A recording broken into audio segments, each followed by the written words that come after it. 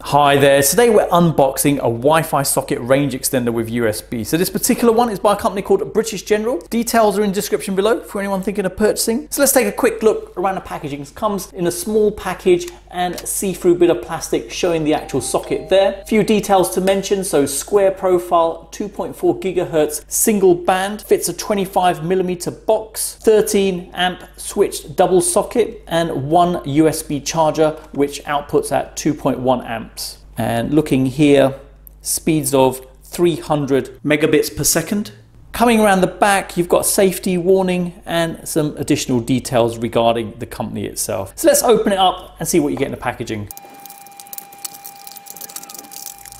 Okay, so I've laid out all the items you get in the packaging, so let me quickly go through them one by one. You get a bag containing some fixtures, so 2 screws and 4 caps to cover the screw holes on the socket. Next we have a card highlighting some of the details I've already mentioned. Then we have a quick installation guide, all in English, detailing all the items you need to know in terms of installing this. And then on the back, just setup instructions, just showing you the 3 methods for installing this. Let's look at the double socket. So 2 buttons on here to control the plug points here, so you can turn them on and off. You've got a switch here for WPS to pair it with your router. Then you've got your charge point there, 2 screw holes here for mounting onto a back box. Antenna locations are just up here. Flipping it around the other way, you can see the wires coming off the socket for the antennas, and then you've got the locations for the cables. So live, and they've even color coded it, so brown, neutral is blue, earth is yellow and green, and there's 2 earth connection points. Build wise, if I try twisting it, it does feel very solid, so build quality very good.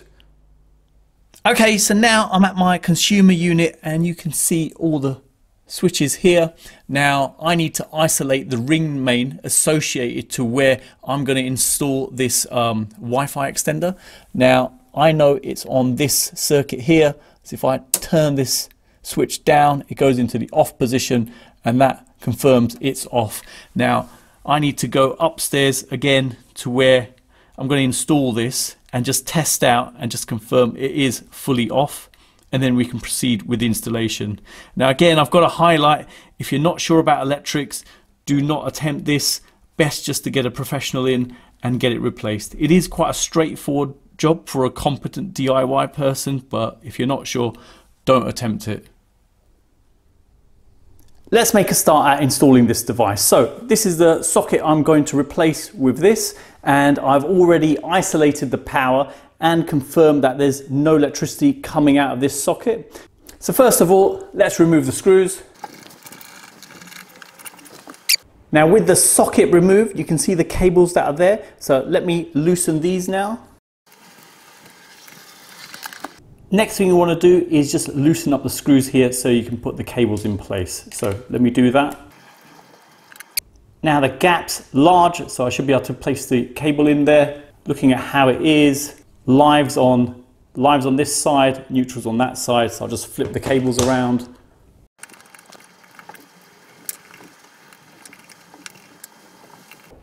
There you go, the cables are in place now, so I can just put the socket back into position.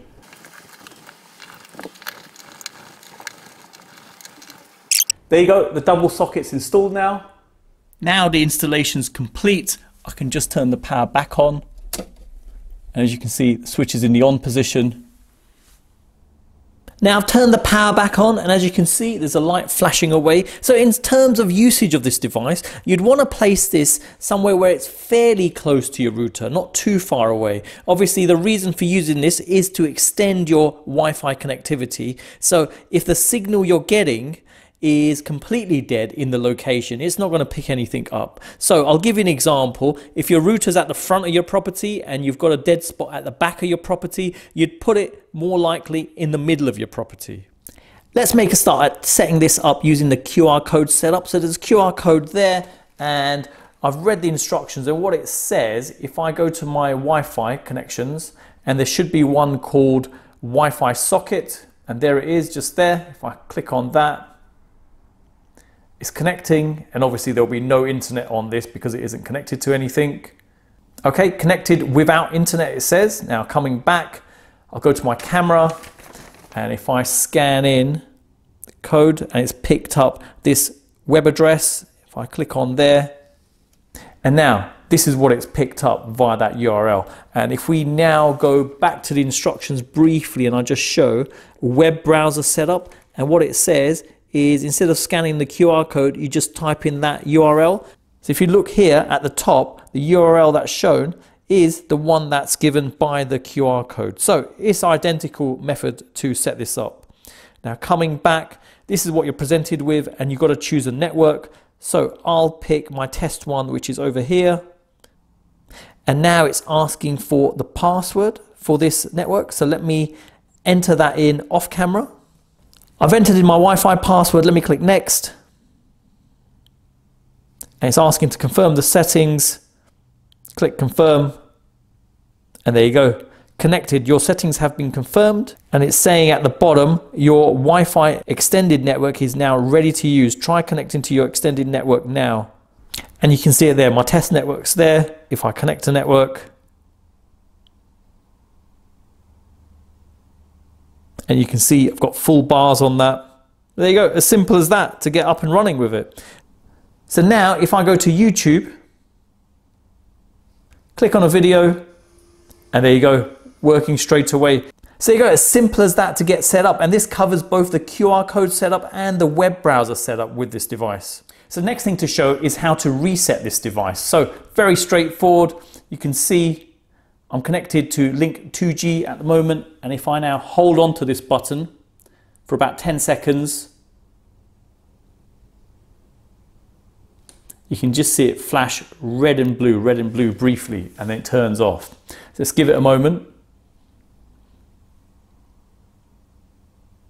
And what we want to do is wait till it starts flashing again.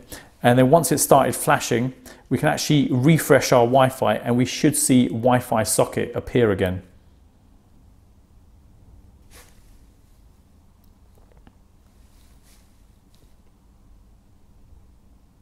There you go, Wi-Fi socket, it's appeared, and you can see it flashing away in the background. So it's simple as that to reset again.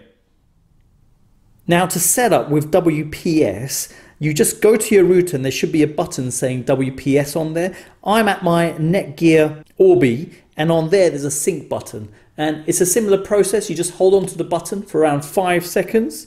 And once you've done that, on mine, I can see it flashing at the top, indicating it's ready to sync. And if I go back to the socket, and now at the socket, I just press the button once. And there you go. That's all you need to do. It's flashing away, meaning it's done. And now if I come to my phone, drop this down, so it's actually connected to this one here. So as simple as that to get configured, as you see. So 2 separate methods, and coming back. And now looking on my phone, if I go to Wi-Fi, that's the one I'm connected to, which is selected at the moment. And coming back, going to YouTube, hit play, and there you go, working. So how easy was that? You can connect it obviously via the QR method, web browser setup, or you could use the WPS setup. So very simple. And again, if you've got the config wrong or you want to change something, very easy. Again, just hold on to the button for around 10 seconds, it resets it, and then you can just go through the setup again. Now the device actually has a holiday mode on there. So the button here, if I press it 3 times, and now that turns off the Wi-Fi completely. So if you're away on holiday and want to turn off your Wi-Fi, as simple as that. And when you're back, obviously you just press it again 3 times, and light comes back again, indicating Wi-Fi is back on. It's an excellent bit of functionality. I was wondering myself if you could stop this in any way, and you can, so really impressed with it. So there you go. Hope it's helped anyone thinking of setting up this particular Wi-Fi socket extender. Details are in the description below. Thanks for viewing, and don't forget to like, comment and subscribe.